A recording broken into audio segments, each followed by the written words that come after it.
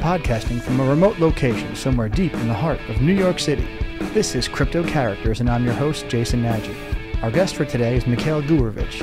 He's the co-founder and head of Dominion Capital, which is a multi-strategy hedge fund that invests in a bunch of things, including blockchain. Mikhail, welcome to the podcast. Thank you for having me. Okay, so I did a little bit of research before you and I sat down here, and I discovered something about you. You are one of three people. You are either the co-inventor of the MiG, who died in 1979, you're a 60-year-old chess master, or you're the head of Dominion Capital. So what I think we all want to know is, how do you look so good since you've been dead since 1979? Vodka preserved as well. There you go. Okay. So have you ever encountered reference to the head of the co-founder of the MiG? Did you know that? Yeah, I that's had your name? a few people ask. It's some of the common name among sort of the I guess the Jewish community. We might be related through the grapevine, right, somehow, but never met them in person. That's a shame. That's a shame. Yeah. So, all right, tell us a little bit about what you guys do at Dominion Capital. I know that you encompass a lot, but you're an engineer, right? Yeah, electrical engineering. So how does an electrical engineer come to found a multi-strategy hedge fund like you've done? What drew you as an engineer into the finance space? Because I find that to be a fairly unique match. I've met a ton of hedge fund guys, and they're finance guys. They're great at BS. They're not electrical engineers or any kind of engineers at all. So what kind of drew you there? So it's definitely not a, I guess, typical story, but then again, most people's stories are unique, right? I had an opportunity to start a company when I was a sophomore, back in college at Boston University in 2005. Right. And so I never got into Harvard, but I did get 3 Harvard professors to give me some money. I think that's better. Arguably, yeah. It's different experience. It'd be a lot harder for you to get into Harvard if you were Asian right now anyway. So. For sure. And I wasn't applying. Right. But basically what happened is, on one hand, it was an incredible experience. We were in the first Ycombinator class in 2005. And, at that point, it was very much an experiment. Ycombinator? Yeah. Because they're huge now, right? Well, right. But, every company starts with, first step. And the first step for Ycombinator was the class of 2005. Some of the other companies came out of there. Well, I think there's only one that's actually still around, and that's Reddit. Reddit came out of Ycombinator? The first class, yeah. Wow. Back in the day. Look at that. Yeah. I didn't realize they were around for that long. Yeah, well, the original team switched up a bunch of times. They, I think they got sold to Condé Nast at some point. Condé Nast bought Reddit? For something like 10 million back in, I don't remember, it was a while ago. That was a good deal, I would say, right? Yeah, well, nobody knows if they're really, profitable or not. And it could be argued because, a lot of times, when other companies buy companies and, private equity buy companies, right, it's easy to see kind of the brand value in some of these things, but a lot of, I think, the public that are not sort of sophisticated necessarily, or not in capital markets and not looking at deals, they don't realize that some purchases come with liabilities, right? You have to invest more money sometimes in the business to really see it through and get any value out of it. So I'm sure not only did they pay $10 million to buy it, but they probably had to put in some money to further develop it, right? And I don't know how much of that capital actually went back to repay investors or anything. So I wasn't an investor there. I just knew Alexis and Steve from the first class in Y Combinator. But back to your question, how I ended up in finance. So it was kind of not a benefit, but I got lucky to be part of the class, but it was also sort of a curse, because the problem is, once you work for yourself, it's really hard going and working somewhere else. Not right. Because necessarily their egos or whatever. It's just, working for yourself gives you sort of the ultimate flexibility to decide your own fate, right?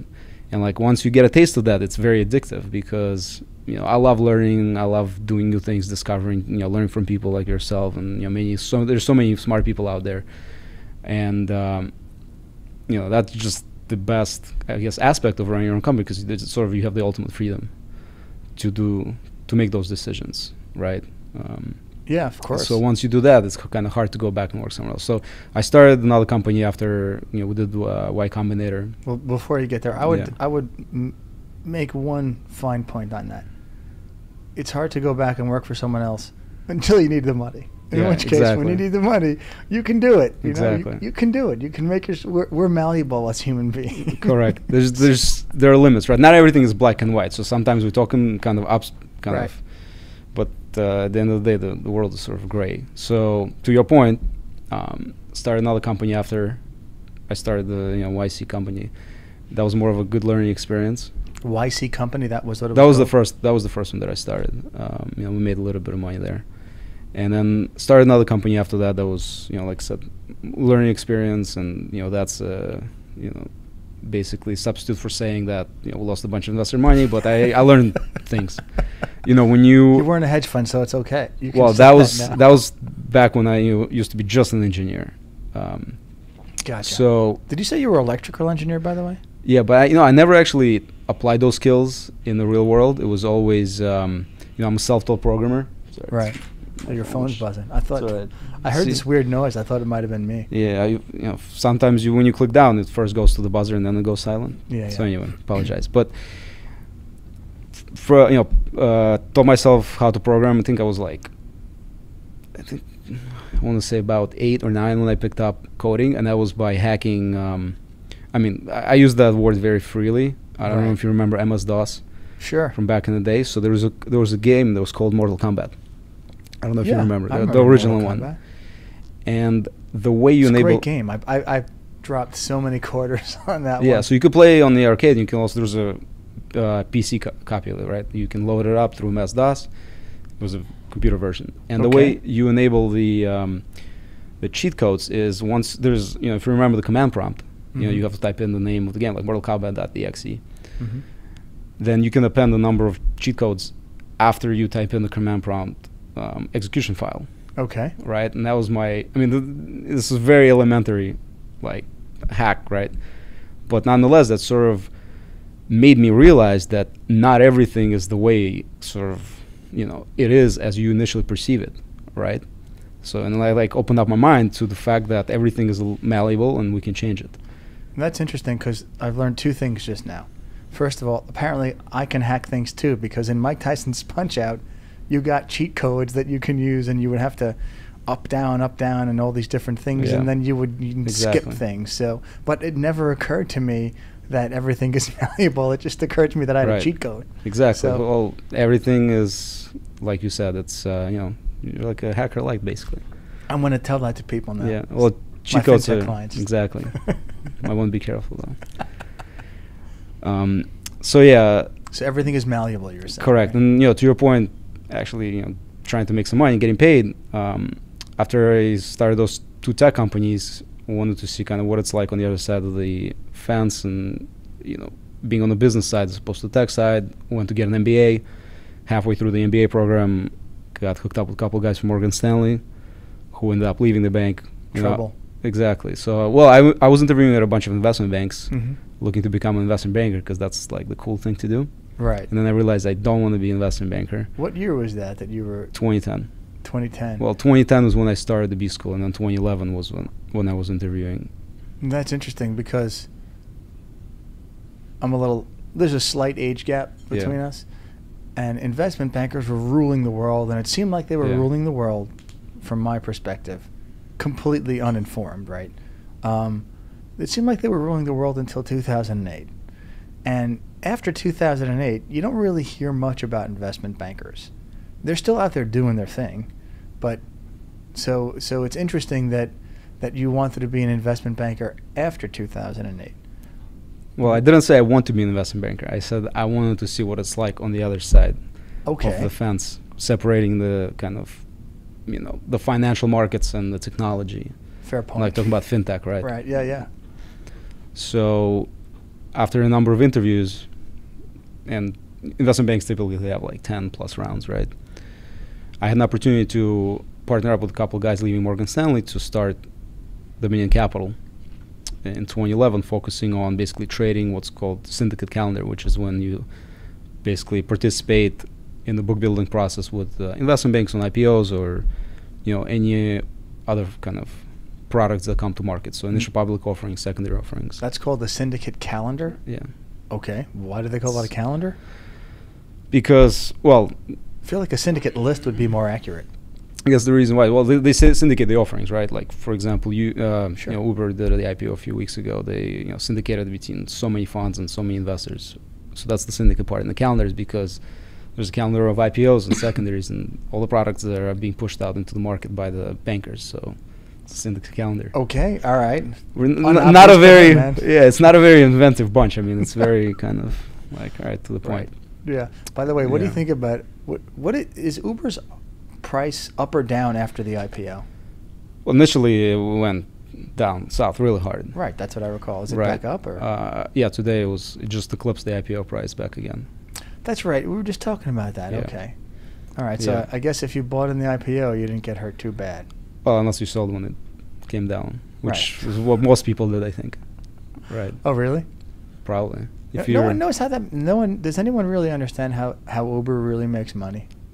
I heard that was part of an issue with the valuation before it IPO'd. No one knows how they make money, but I think a lot of people understand how they lose money. And they lose about $1 billion a quarter, which, is it sustainable? The question is really not how they lose or how they make. I think the question is, can they reverse the trend and become profitable, right? So that was the case with Amazon for a number of years, if you remember. Everyone questioned, like, can they become profitable? Why are we paying crazy valuations? Yeah. To buy the stock. It wasn't just Amazon. There was a whole bunch of those companies. Yeah. Well, Amazon was sort of at the forefront of that, right? Google was always good. Apple was always good. Yeah. But there was a whole bunch of question about valuations. Yeah. Amazon, was it Barnes and Nobles too, which doesn't exist anymore, right? Does it exist anymore? I think so. The Nook, but it's definitely not, as big as it used to be. It's Amazon Light. But it was Barnes and Nobles, Amazon, and maybe one or these two other internet retailers, right?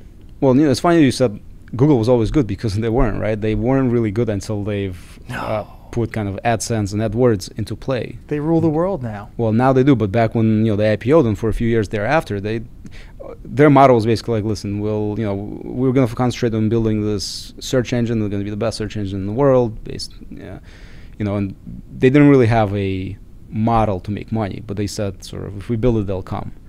Right, so a lot of people forget that in hindsight, because now it's a printing machine for investors. It certainly is. But back when they started, it was not the case. Nobody knew how they were going to make money. Right. So, and it was like that with Facebook too, right? Very similar, but now you look at Facebook stock; it's trading significantly higher when they IPO'd. So the question with Facebook was whether they can, I think the growth rate and a number of other kind of financial metrics. But now when I think of Facebook, I just imagine someone awkwardly drinking water in front of a bunch of congressmen who don't even know what the hell Facebook is. Yeah, it's the discrepancies in understanding technology at the government levels are sometimes worsened, because these guys are the ones that are passing laws and rules and everything, and they need smart guys like you to advise them and lead them where it's appropriate, right? Right. Although I wouldn't throw me in with the smart people to do that, but someone needs to. Very kind of you. Yeah. But yeah, talking about Uber, it's they're losing money. So I think the question there is, can they become profitable like Amazon did when they said they wouldn't? They kind of build themselves. I mean, their model is pretty interesting, because they're building themselves as a delivery company, and we started talking about that earlier, right? Delivering people, delivering goods like Uber Eats, and an interesting, if you follow that logic, right, an interesting field for them to get into would be delivering weed, cannabis products. That's right. Talking about legalizing marijuana. We're going to call it weed. We're not going to call it cannabis. All right, we'll be cool. And I'll call it weed. You can call it cannabis because it's you're in the industry. I'm not. They won't let me anywhere near weed. Not just my family. Yeah. But the people I work with. So. Okay. Listen, it's not for everyone. That's right. But as a nation, I think we're moving towards that point. And back to Uber real quick. I'm curious to see what they're going to do with that model, because right now they're only really in two segments, right? You have food delivery and you have kind of, I guess, people delivery, right? Right. Sort of individual capacity, right? They have Uber Pool, but can they get into kind of buses and whatever other transportation, delivering goods, delivering other stuff like. Can you imagine? I mean, I just go back to when I was in college and kids would, not college, high school, and like kids would, or maybe it was college, I don't remember. Kids would want to go get weed somewhere, and they'd have to call someone up, and these dealers would have their own little black books, and they would deliver to all these people, all over the city. And so you'd go and you'd meet with a dealer, and there'd be some sort of weird handshake. I saw this a couple of times. I was at NYU, so you'd get guys walking down the street going, weed, smoke, And now we're at the point where we may be able to open up our cell phones and order weed to wherever we are. Yeah, I mean, that is a completely different world flip in, I'm trying to think, 20 years? Incredible. 2 decades? Incredible. And you know what's I think it's only starting because now, I mean, you can do that now, but maybe in the year, well, actually in California, you can, and in a few other states, there are delivery apps, right? For, in California, I think it's only medicinal, but a couple other states you can order. Colorado, I think, right? Yeah, there's a number of them. But what's going to be even cooler is that, I'm talking about self-driving technology, right? Mm-hmm. You're going to open up an app, you're going to order some weed, and then you're going to have a self-driving car, probably Tesla, come by with a stash and just drop it off, right? Without anyone showing up at your door. So now here's the question: if you're driving Tesla on an autopilot, then can you smoke weed? You probably could, right? It'll reduce drunk driving if their application really works, right? Well, if you're the driver, then you can't, right? Because you still have to be paying attention. You have to overtake in case of emergency. But if you're a passenger and we get to the point where the laws allow, because right now the restriction, I believe, is not actually on the technology, because the cars come already with the technology that allows them to be fully self-driving. Right. There was a video of a guy in San Francisco who was asleep at the wheel in a Tesla driving. He was out cold. I saw all sorts of. I mean, now there's. It was. So Elon Musk actually tweeted. Was it that the someone? Don't do this, well, no, he tweeted out that apparently it was like very, veiled remark to someone driving in a Tesla and they're having sex while it's driving by itself, right? So it's like, I don't remember what he said, but it was pretty funny. It's like, I didn't know Teslas are used for that. And then some guy got behind in the back passenger seat to watch a movie and take a nap while letting his car. Like, so I heard all sorts of crazy stories. But the problem is, it's not a problem. Well, right now the situation is such is that the laws don't quite allow to have fully self-driving cars, right? You have to actually be able to have, if your hand is off the wheel for a certain period of time, then it like stops driving or something. Yeah, it'll ask you to jiggle the wheel like every 30 seconds or 60 seconds. Right. And there's some other technology out where that looks at your eyes. I think GM has that. I was listening to Lex Friedman talk about it. There's a few different ones. There are ones that they scan your eyes to make sure you're looking at the road. There's all sorts of other kind of awareness, like little technology that are baked into the cars for safety and whatnot. But Tesla is so far ahead of everyone, just light years ahead, technology based. So it'll be interesting to see. I think. Do you think we're gonna have that? Do you think we're gonna have weed delivery? Uber's gonna do Uber weed. So, think about it like philosophical terms a little bit. What makes United States the greatest country on the planet, and it's the laziness of people that drives the innovation. It's true. You know what I mean? And like, what's ultimately the laziest thing to do, right? Not talk to anyone, just open up an app on your phone, and eventually all of the stuff is going to be integrated into your eyeballs probably. So like, you're just going to be thinking about it, it's like, I want some weed, and then Tesla's going to show up at your door. And that Tom Cruise movie, comes back to haunt us. We're seeing that happen in like very iterative steps, right? So like, Google didn't get to where they are in a day, or any other companies, right? How long were they not profitable for, or was it? I think a few years. I don't remember, like maybe half a decade, something like that.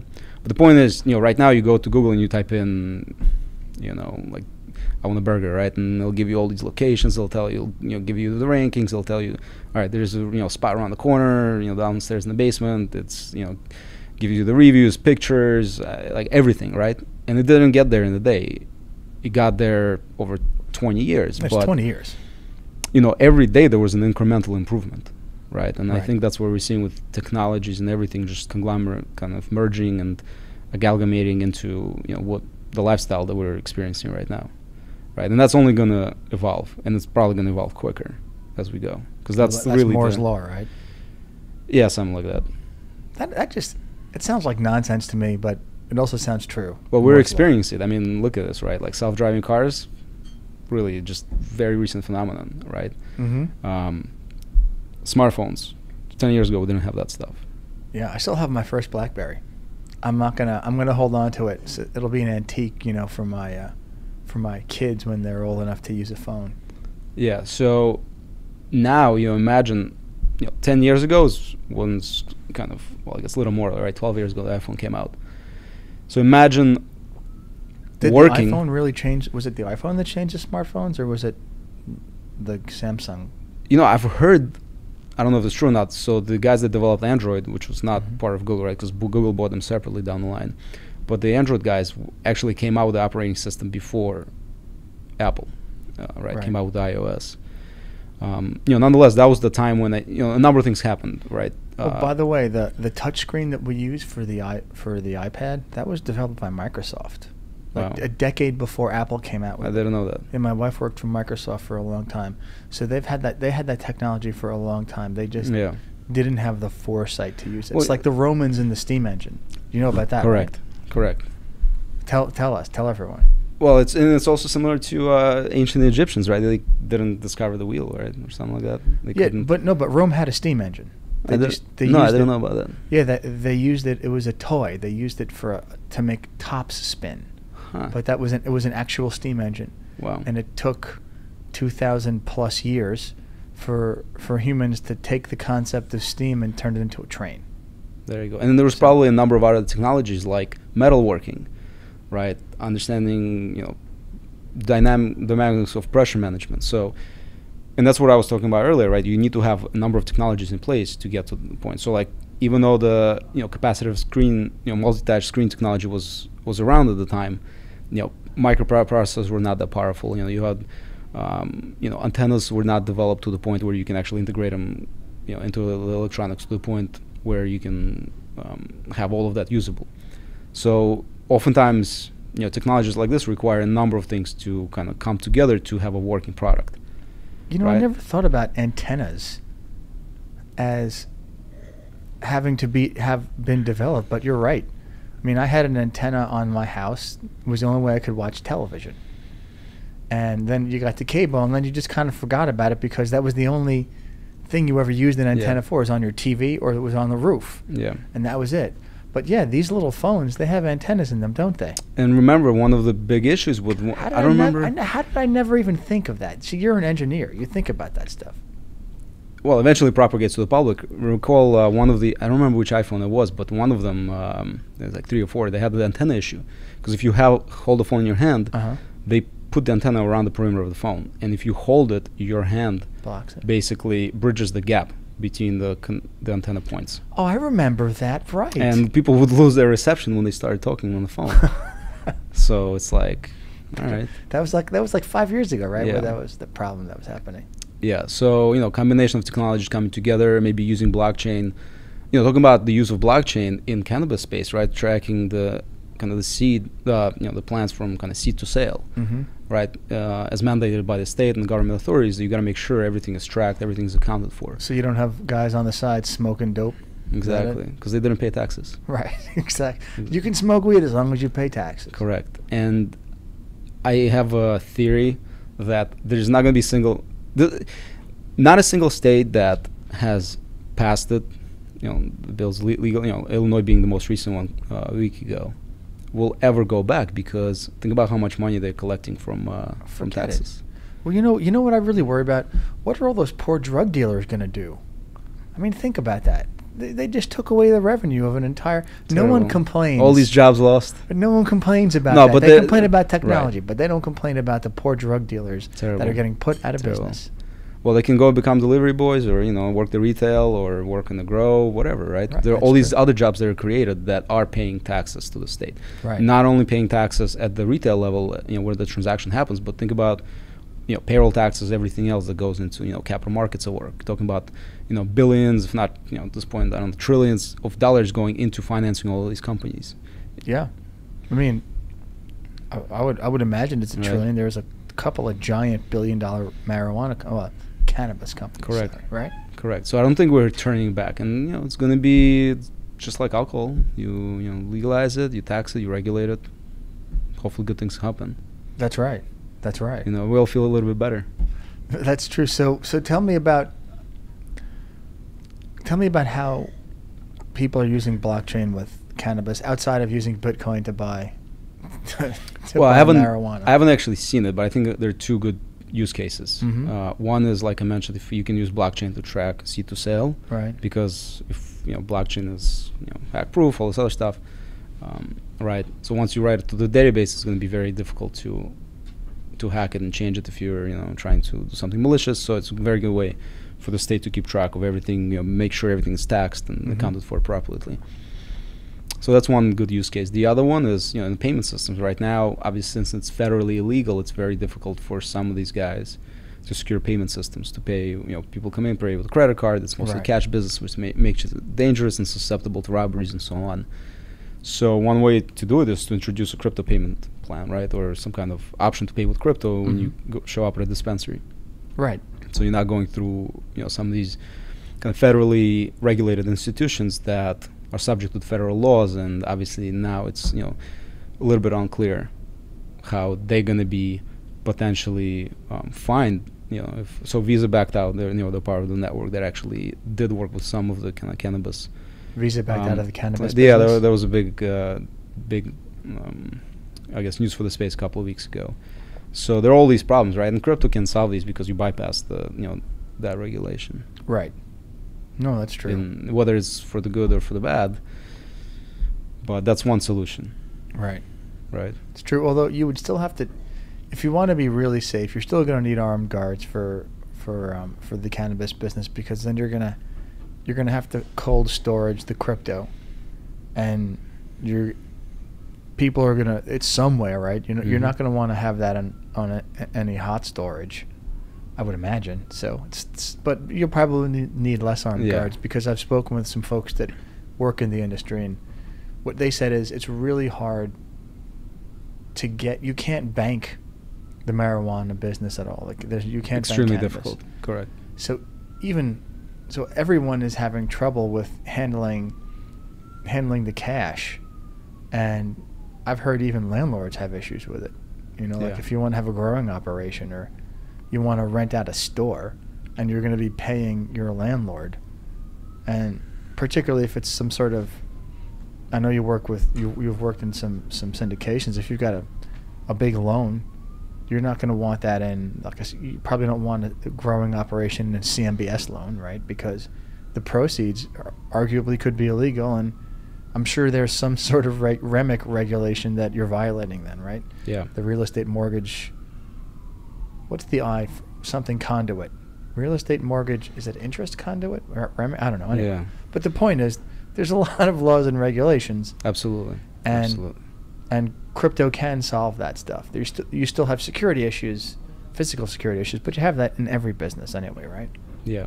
Well, a wallet is tiny, right? It can fit into your pocket. Yeah. But if you're, $1 million in tens and twenties, it's going to be like the size of the stable, right? Right. So it's a pallet of cash. Yeah. That's right. Millions of dollars in tens and twenties, right? Yeah, I mean, I think crypto will be as good as cash eventually. You know what I mean? And I think, it's a lot more usable to people that live in, unstable regimes, right? So, if you look at the United States, obviously the dollar is a very stable currency, and we enjoy the benefit of that. So to us, we don't see that sort of benefit. But to people living in, some kind of Latin American countries, Venezuela, some African countries, right, their currencies relative to Bitcoin, for example, we're talking about when we had the crypto winter, even when Bitcoin fell 80%, their currencies fell so much more. So to them, they actually gained money or gained a certain level of P&L if they were if they bought Bitcoin with their home currencies, right? So to them, it's a huge benefit. So, obviously, kind of USA is number one. We're all talking about, so all of that stuff. Should we start chanting? We don't really care here, right, about anyone else. Right. We only care about America. So, and as a result, we don't hear about what's going on and what are the use cases to so many other people in the world for Bitcoin. So, or other cryptocurrencies, for example. Now, you have a tech focus, right?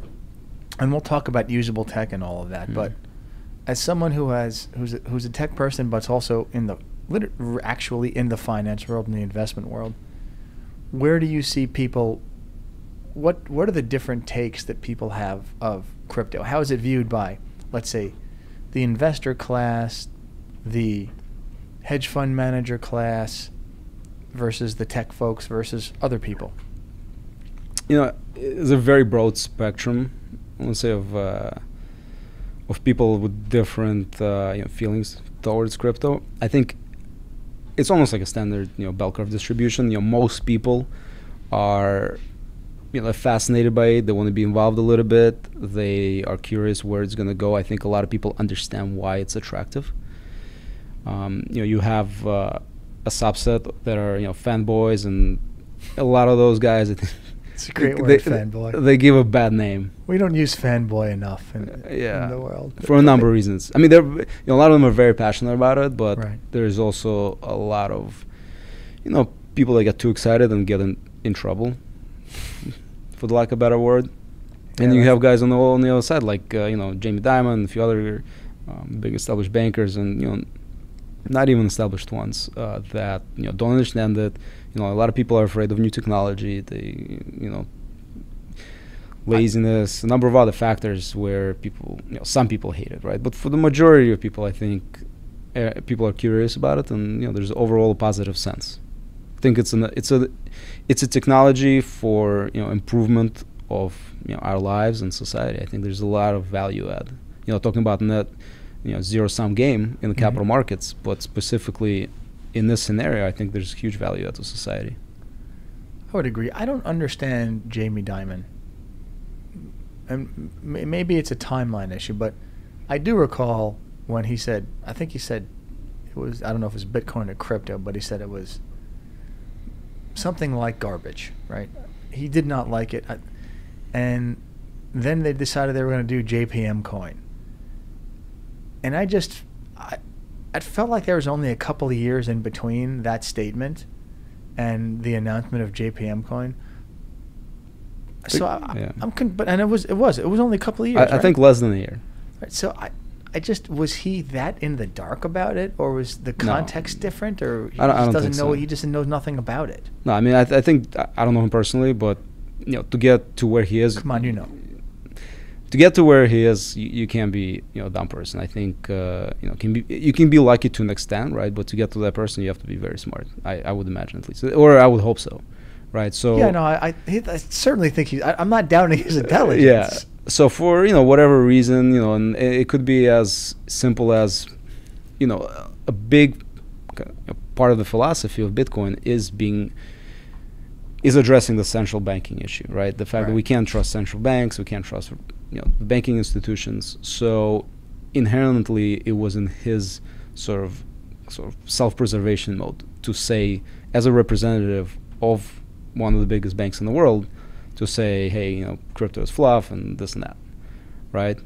But on the other hand, when there's obviously clearly some kind of incentive to be on board the train, and when I think it gained a little more public awareness and appreciation, it's easy to reverse kind of the story. But if it's in his benefit, which it was, right? So, do we want to say that he flip-flopped? I mean, you can look at it that way, or you can look at it also as that he maybe did some more research and kind of that's what happened. He became a believer. Who knows? Chase has a blockchain center for excellence, and they've had it for years. Oh yeah, they're pretty big actual player in blockchain. Right. But when you put all that together, so you've had this blockchain center of excellence. It's not like it's just came out. It's been there for a while. Yeah. And then you had the JPM coin announcement, and in between, towards the tail end of that, you start saying that it's fluff. It's kind of like, I think he just wasn't paying attention to it. That's what I guess. Because, I mean, yeah, I guess he could have changed his mind in a year. Yeah. That's a pretty big change, and you know that it's those guys were working at before they announced JPM Coin. You know they had that initial layer just down pat. I mean, you don't make announcements like that without all of the underlying agreement infrastructure in an organization like that having been vetted, and that takes a long time. That's my take. So my guess is he just really wasn't paying attention, and it was probably a reflexive statement without really looking into what his bank was planning going forward. But yeah, probably. It's a pretty big mistake. Well, listen, he needed to defend his home turf, right? Because like we talked about before, crypto, the idea behind crypto was to make banks sort of worthless, right? So the idea, yeah, they're all adopting I don't necessarily agree with it, but that's a whole part of the kind of Bitcoin philosophy, and some other cryptocurrencies that come with it. Oh yeah, of course, right. Those guys with the Bitcoin hats and the Bitcoin guy, and yeah, with the Lambos. Yeah, the Lambos to the moon, man. But that's what I mean, taking it a little bit too far. Like, I think there is a happy medium where we all can take advantage of the technology and its values, but at the same time play nice together. Right. No, I'm with you on it, and isn't that always the way, the middle of the road, right? Exactly.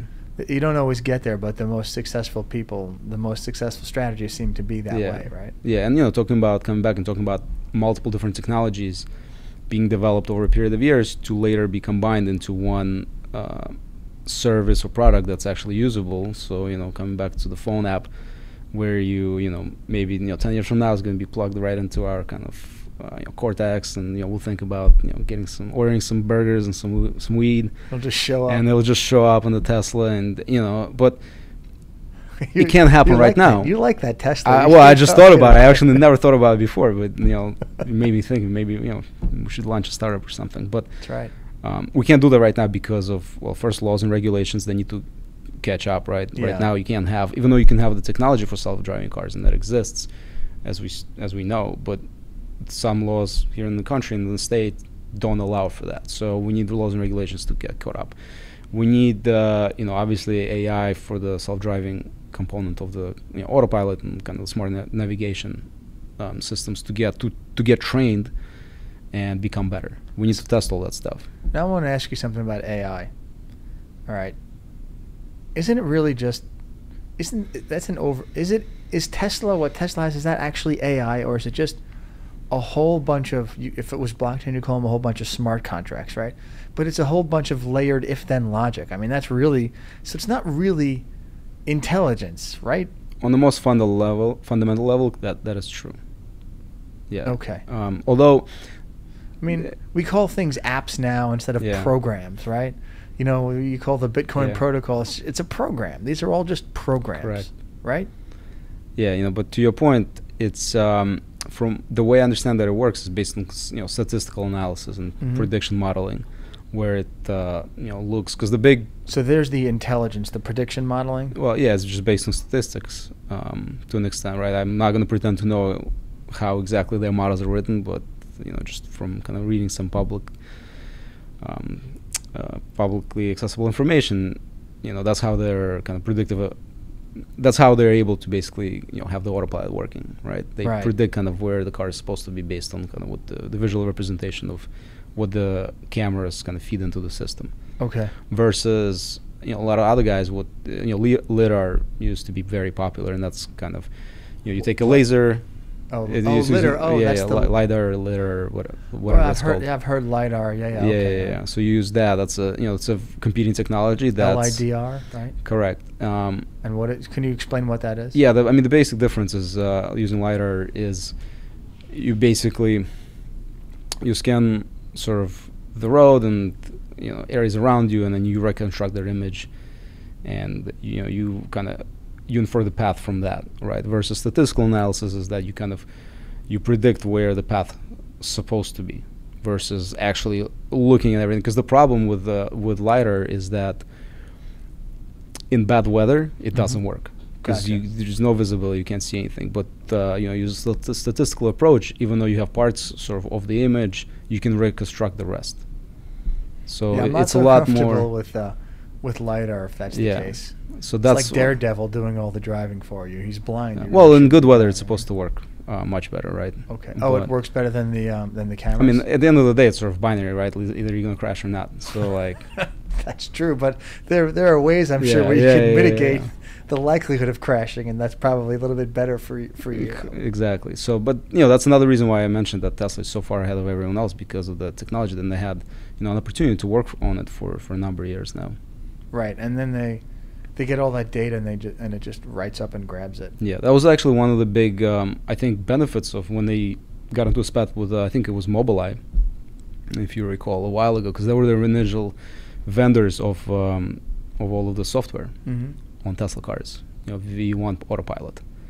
And it took Tesla a couple of years for their V2 autopilot to catch up to where Mobileye was. But now they've so far, I think, overtook where, because of all of these improvements they developed in-house. And as a result of that, they're in much better position right now. So that was, in hindsight, a very actually beneficial thing that happened to them. Tesla got rid of their vendor, essentially. Yeah, back in, that was a while ago. You would, well, it's funny, you would think that Tesla always did it all in-house, but I guess that's the whole point about technology, right? You can do a lot of outsourcing and find people that are good. And is that have you done that in when you've had your tech ventures? Listen, you build what you can in house, sort of the rest. But for Tesla, that was, I think the Roadster was actually built on like Lotus body, right? The actual car. So they did take a number of kind of off-the-shelf components from other cars. If you look at Teslas right now, I think a lot of the components from Mercedes-Benz. If you look at like, oh really? Door switches and knobs and like turn signals, it's all like Mercedes-Benz components, which makes a lot of sense because these guys, they make so many of them, so your cost per unit is tiny. Why manufacture your own? Right. Yeah. When you can. I would think so. But critical stuff like, obviously the software and all that, because like at the end of the day, Tesla's not only hardware, it's a software company, probably even more so than the hardware company, right? And it's really the only car that actually gets better over time, which is incredible. Like we're putting like what just do you mean? How does it get better over time? I'll give you an example. So I bought Model X about a year ago.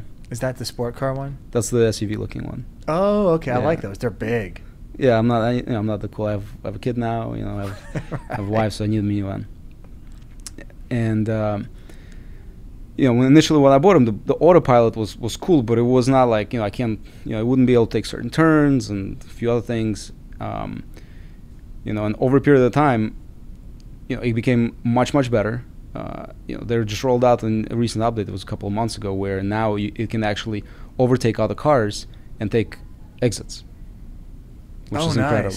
Right. So if is that a rush mode? It has beast mode. You go to rush mode. And so you're thinking like ludicrous mode, right? That's how fast it goes. That's what it ludicrous. But it does have different settings. You can tell it how aggressively you want to switch lanes. So it has, I think it's like low setting, has a medium or modern setting. I don't remember, and it has a setting called Mad Max, which is this namesake for to be a little more aggressive. Right. That until someone gets into an accident and they see Tesla for having a Mad Max. Yeah. Well, statistically speaking, Tesla drivers are a lot less likely to get into an accident if they use autopilot, because like we spoke about earlier, it gives you instead of concentrating that just on slowing down, speeding up, and braking, and just looking at the car in front of you to make sure you don't crash into it. Now you have so much more time to look around you, to become a better driver, become a lot more aware of your surroundings. Look.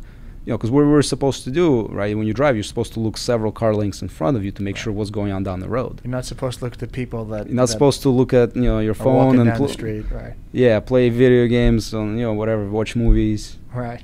On autopilot. You're supposed to be looking ahead and kind of predicting what's going to happen, right? So, used properly, it makes you a better driver, right? I don't know where we were heading with that. Mad Max. We were heading anywhere. It was Mad Max, right? Mad Max, yeah. Does your Tesla have ludicrous mode? Yeah, of course. What does it do? I thought only certain Teslas had that, like only certain models, like the speed model or whatever. It just makes you go faster. You get a bigger battery, you go faster. Okay. Yeah. All right. Like a lot faster. It's pretty ludicrous. Okay, like how fast? I think 0 to 60 is like 3. If you warm up the battery, it's like 3.2 seconds or something insane like that. I don't know. Wow, that's fast. It's very fast for a minivan. Yeah. But it's amazing. They got a lot of other things right in the car. I'm not going to go into it, but needless to say, the autopilot's such a game changer. Before I used to have road rage and being stuck in your traffic. Now it's kind of like sit back, you're a passenger of sort. Right. Enjoy the road, pay attention a little more. But it's definitely more relaxing drive.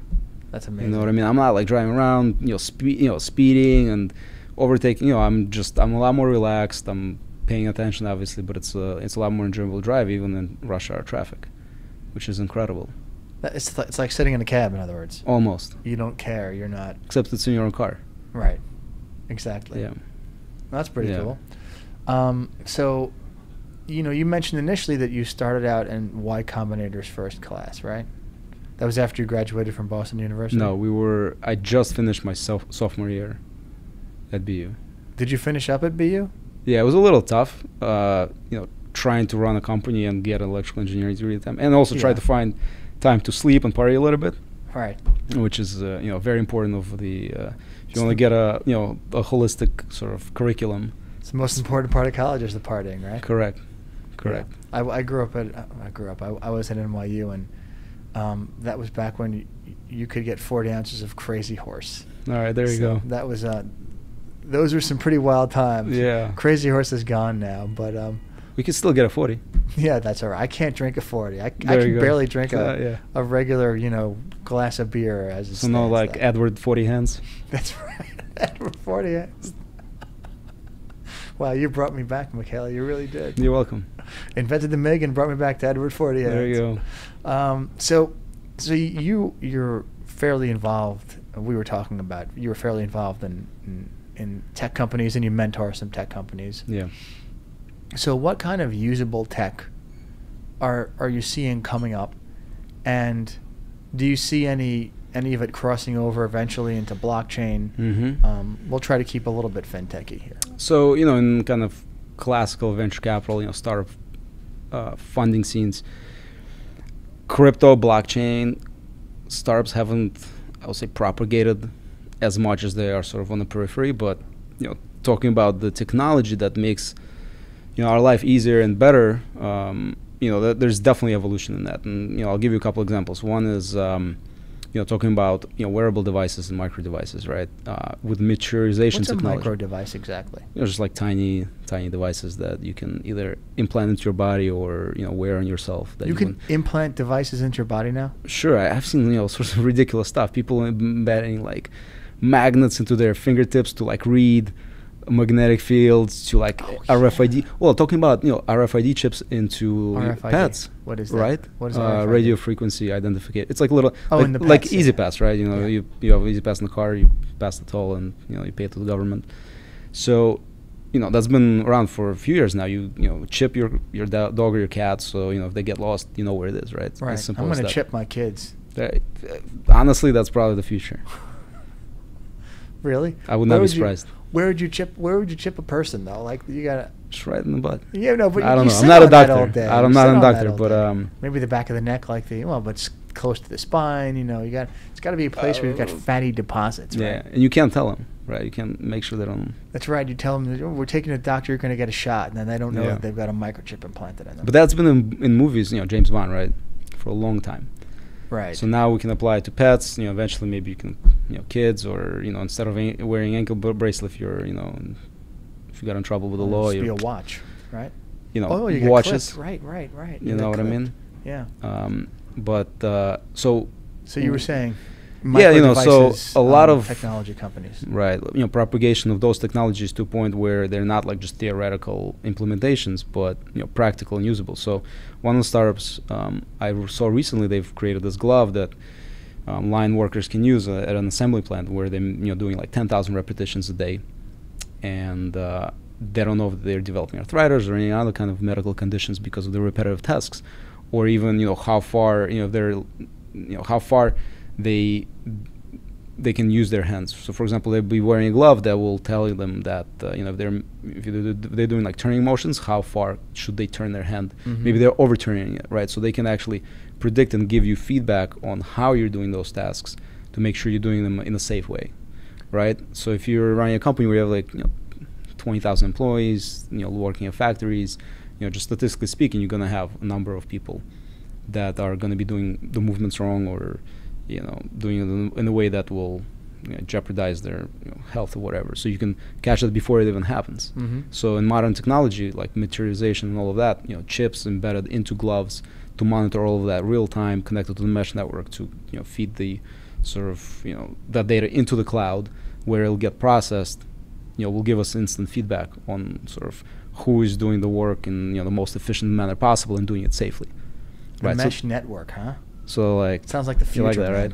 So I don't know if it's a mesh network, but you can certainly use that. Speaking of mesh networks, that's how you heard about the latest satellite launch from SpaceX, where they released something recently. I don't remember what it was. So it's the Starlink program, where they put a bunch of mini satellites into the payload and shot it up into the sky, and talking about having accessible internet everywhere in the world with micro satellites, huh?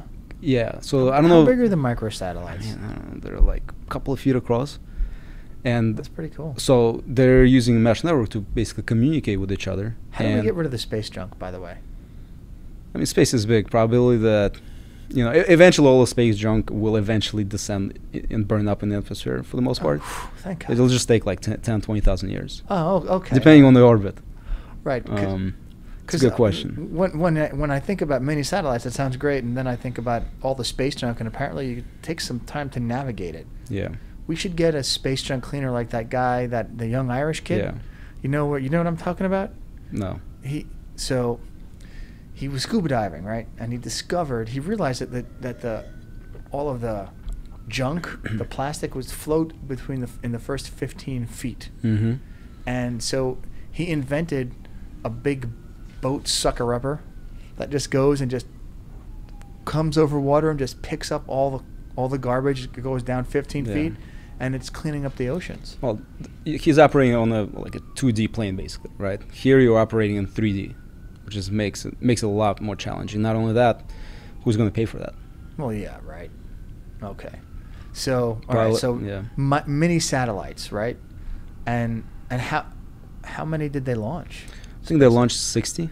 60 mini satellites. Yeah, 60 satellites. To what are they doing? So right now they are still spreading around. It's going to take them a few months to spread around to the point where they're covering, where they're in place where they're supposed to be. And I think they're going to launch a few more hundred. Wow. I think they're supposed to have a few thousand. I don't remember the exact number, but to the point where they're all orbiting the Earth, talking to each other. And then we have global coverage of the internet. We've achieved the next milestone in our evolution as a species. Goodbye to 5G, right? Well, it's a little bit different, right? So, but in a sense, it's similar. Where, what's the difference between 4G and 5G? It's 5G is shorter wavelength. So, for example, 4G will land. It's like similar to. Actually, I don't know the difference between any of that stuff. So, can you talk to that at all? Yeah. So 5G it's a lot higher bandwidth. Okay. All right. So you can send a lot more data, but it works on a shorter distance, basically. So it's the difference between FM and AM, right? Like AM is much longer. Yeah. I hear 10-10 winds on the AM, like when I'm in like Massachusetts, but I don't hear kind of very similar, at least from an analogy perspective. Where so AM stands for amplitude modulation, where you basically send the signal and you modulate the the waveform basically in its amplitude. So as a result, you can send the signal much further. Right. FM stands for frequency modulation, which means that it's one amplitude, but you modulate the frequency of the signal, right? Which makes it basically so that you can have a significantly higher sort of definition, right? So, or higher quality, for example, right? But it works on a much shorter distance. How the hell do you know that? How do you know this? That's the only thing I remembered from electrical engineering. Okay, well, all right. So you're. I was actually waiting for like 15 years to bust that out. So all right. So then, 3G, 4G, and 5G, what are the differences? Is it the same kind of difference, or is it something else? Honestly, I haven't studied that much, but just from my understanding at a practical, high level, those are the differences that we discussed. So, right now we're in the process. So Verizon is in the process of rolling out that network. Right. Right. Huawei, I think I'm saying it right. The Chinese company that got in trouble. They're in the process of rolling out, their sort of servers and all of that. Mm-hmm. U.S. is a little bit behind, I think, just because for government sponsored entities, it's a little bit easier to do that since they have balance sheet of a country backing it. Right. Right. The IP laws and the protections that we enjoy here are a little bit more lax than in China, so they're not afraid to go in and necessarily, or don't exist at all in China. They're not holding back to get, that's not to say it doesn't happen here. I think it happens a lot, very, very often, where companies just, copy certain kind of technology and just don't bother, paying the... everyone's infringing to an extent, just a lot more blatant there, right? Whether it's good or bad, does it lead to accelerated implementation times? But at what cost, right? So, right, yeah. I think we have the laws sort of for a reason. I agree with you. And we live in the United States for a reason. No, we certainly do, because it's the best country out there. Correct. No doubt about that. Exactly. All right. So where do you see? Do you see a strong connection? No, that's the wrong way to phrase the question. Where do you see? Are there any non-obvious places you see blockchain fitting in to the tech that you see emerging? Is it going to be like what you call the mesh net? Is that going to now be like one couple of giant blockchains that talk to each other? Something else? Or it's just too early to tell? Yeah. So last year everyone tried to put everything on blockchain, which, just because you can doesn't mean you should. Right. Necessarily. I put my cat on blockchain last year. Well, how did that work out? I had to cut it up really, really small, so. Exactly. So I think the fact that we had such a major correction is good, because flushed out a lot of garbage. I think a lot of pipe dreams, a lot of the fluff out of the system, and now we have companies that have kind of clear vision, they have realistic expectations where they're going, remain for the most part, right? There's still unsavory characters, but it's going to be always the case, right? And people, regulators and kind of established players say that, okay, blockchain and cryptocurrency is used by, the drug cartels and, all of that kind of, illegal activities. But, think about how much, legal drug trade and terrorism the U.S. dollar sponsored, so you can't all of it, right? You know what I mean? Bitcoin is a small percentage. Right. And, it's just a tool, just like a gun or, a knife or anything. Like, if it's used for the good, I think there's definitely kind of potential there. But there's also potential for it to be used for the bad, and that's why we need solid regulatory framework in place that is not that doesn't constrict what we can do, and is efficient to use. Right. So I think that's going to be the next big sort of part of the life cycle and development of the kind of blockchain and cryptocurrency ecosystem. Just getting the regulators on board and really understanding what can we do. Well, thankfully, I'm seeing a lot of regulators actually getting on board, which is good. Absolutely. Which is good. Well, I heard you can start paying taxes on with Bitcoin. In I think Ohio. It was like, yeah, exactly. In Ohio, you can do that. Exactly. And I think they hired Bitwise. Yeah. I forget who they hired, so I don't want to use the wrong name. And then I think someone said to me that afterwards, they might have been on this podcast actually, that afterwards they found out that whatever company was converting the crypto to fiat wasn't licensed in their state to do that, which I just think is so great. They've made an effort. That's right. You gotta give it to them. That's good. And what I've always just loved about the United States. So I grew up in Russia, right? Came here when I was 12 and a half. But what's amazing is like the checks and balances systems, right? So you have kind of states that are doing their own thing, separate from the government, and there's a lot of conflicts, but also people working stuff out. And it's the autonomy of the states is gives a little pushback to the government to also make sometimes Right on. keeps the kind of that power in check. So And I think it's key. well, it's incredible to see it in action, right? Talking about Yeah. marijuana reform, talking about blockchain and crypto kind of implementations. The states are driving So- all of the marijuana reform, right? Yeah. If nearly all the states have marijuana as being as being legal, how do you justify the federal government saying it's illegal? I mean, it's The will of the people. exactly. But Yeah. and the other thing that I like about it, I never really appreciated this stuff until I started, well, up until recently, I think, and when I started seeing some of the real stupidity in the local governments. When I left New York City, I live in a small township, and there's not I don't see the smartest choices being made at times from a government perspective, but you also see that at the federal level too. And I like the fact that states, if states have ethos, then you can actually go to a place that shares your ethos in certain things and have a respite from kind of like the potential of Big Brother, which is the federal side, to monitor you. And that's clear now in marijuana. You're seeing some of that in crypto, like, hey man, if you really love crypto, you can go to Wyoming and you can do whatever you want with crypto. Yeah. You can take crypto and you can use it as wallpaper right Yeah. over there. I mean, but in a serious note, they're really supporting it over there. So the states are doing important work that I think I either never really understood or just took for granted for Yeah. years. Well, the other thing is the lobbying is a lot more prevalent at the federal level. Yes. To your point, if all of these states are on board, why is federal government playing catch up? And that's because of the. And I think it's pretty well known. The lobbying from paper industry, right? Alcohol, tobacco. Those guys. Everyone hates those guys. I know. Paper No one industry. talking, but that's Bunch of initially. jerks. Pushing Right. jerks, pushing paper. Well, back in the day, hemp was used for so many materials, right? Sails, rope, clothes. Did the paper industry knock that out? Was that? Well, it's always a combination of things, right? Right. So They seem so harmless to me, because everyone uses paper. No one even thinks about it. But Yeah. but you're right. They're cutting down forests and trees, and Yeah.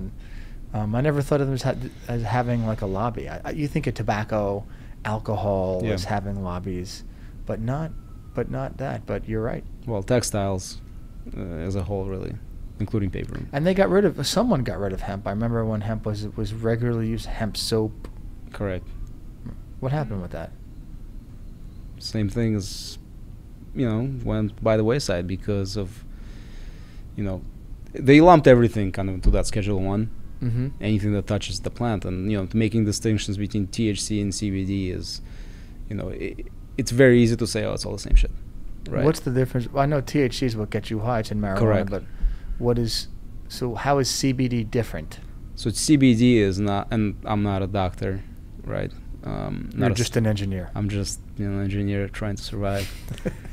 So CBD doesn't have that psychoreactive component to it, right? But why?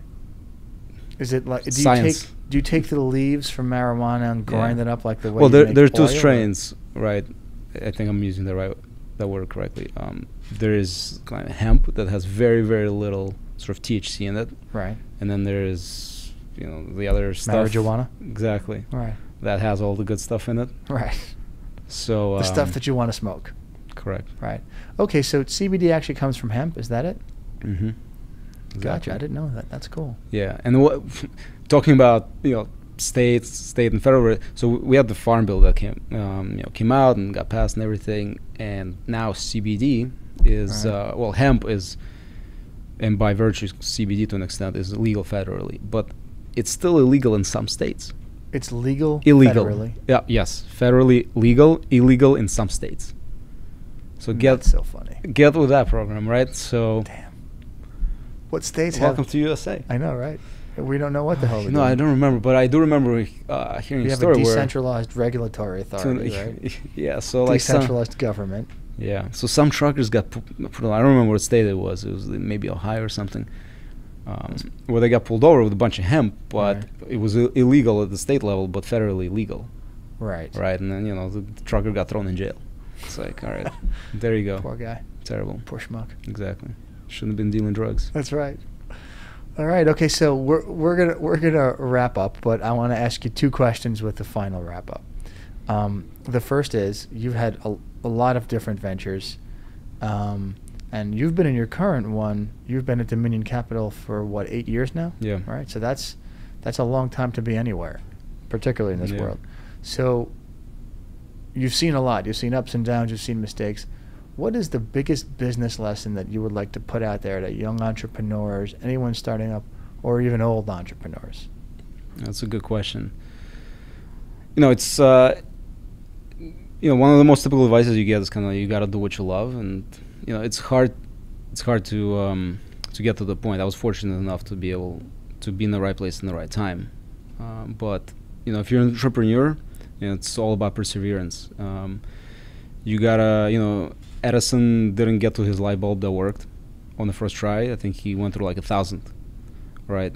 Oh, really? Versions by the time he found a combination of components that all worked together in a way that produced consistent light, right? That's pretty so cool. Just being able to make mistakes and grind it out until it works.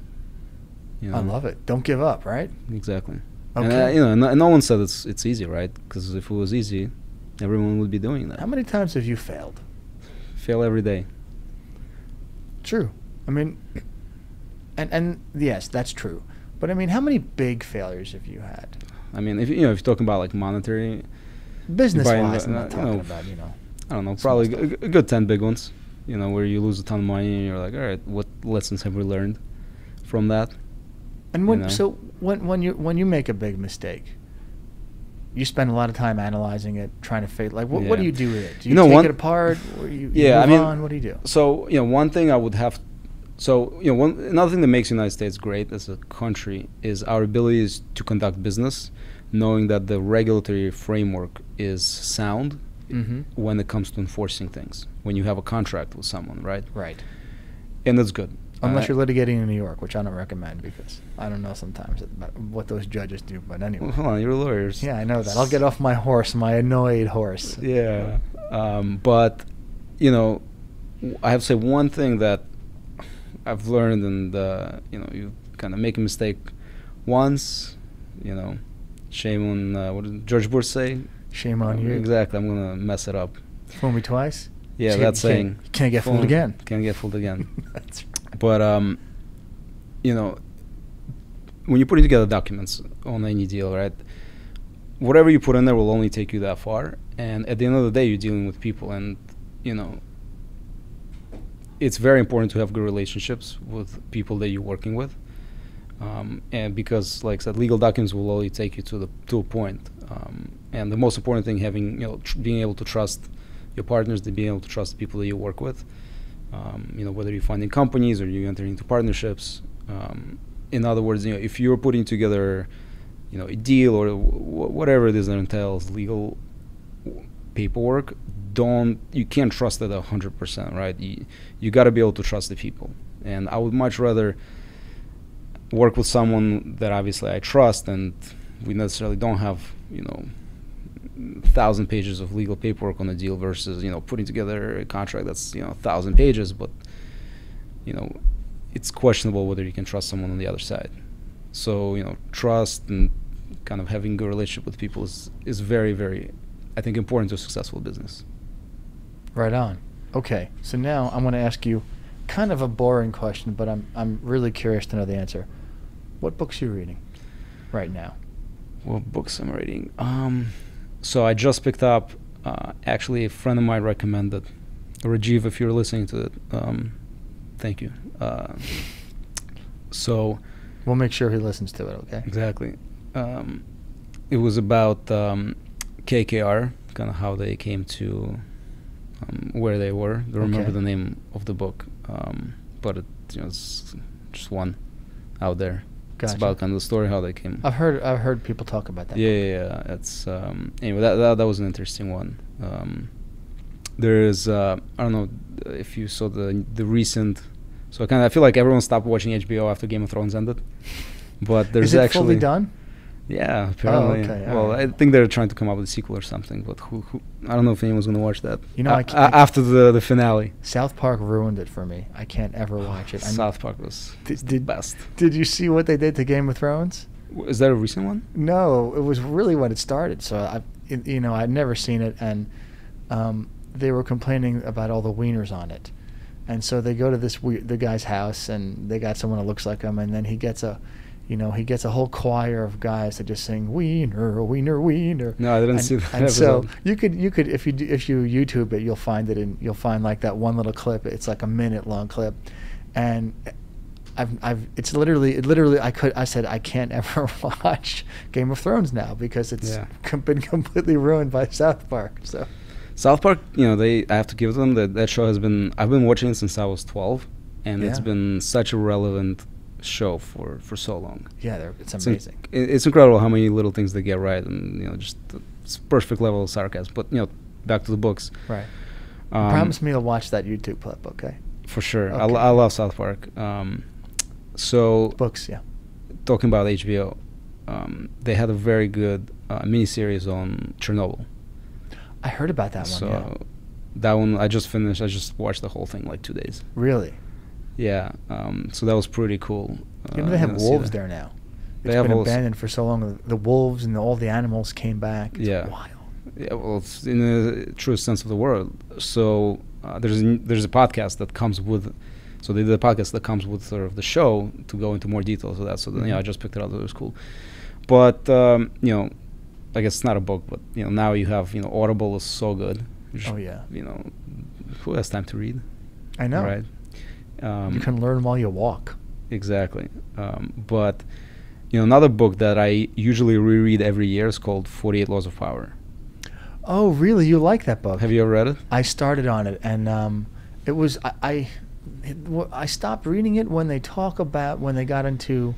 Who was the lover guy? What's his name? Casanova. Was that in 48 Laws of Power? Yeah. There's a few in there. Yeah, so I found parts of it to just be too Machiavellian, and I just didn't know if it. So you got to take it with a grain of salt, just like everything else, right? I think he tried. He kind of put like 4 different books into one, right? The Prince and Sun Tzu's Art of War, and like a few others, into this like amalgamation, basically. But so you like that one? I think on a philosophical level, it makes you think about what it means to be human, and like, just having sort of the knowledge to manipulate other people to an extent is kind of like a really dark thing, right? Like, why as humans do we need that? That's just but it's necessary sometimes. So like, does that make us better? Does that make us who knows bad people, or if you just like any other tool, if you use it for the good, is it a good thing, right? It makes you. Did you find that like the 48 Laws of Power to be accurate, like that what he's saying there is actually effective? There's a couple of ways you can use it. Why you can use it, to influence decisions for other people, and in business settings and so on and so forth. But I use it more for to really understand and try to kind of self-discovery, right? And like observe yourself in certain actions, and like how do you respond to certain things, and like using those 48 Laws of Power, just become a better person. Right. So. What else? Is that it? That's a lot. That's plenty, but. Yeah, there's a few things here and there. I'll tell you next time. All right. Okay. Cool. Well, Mikhail, thank you for coming. Appreciate you having Thanks over. for having us. And we'd love to have you sometime again soon. Okay. Thank you. All right.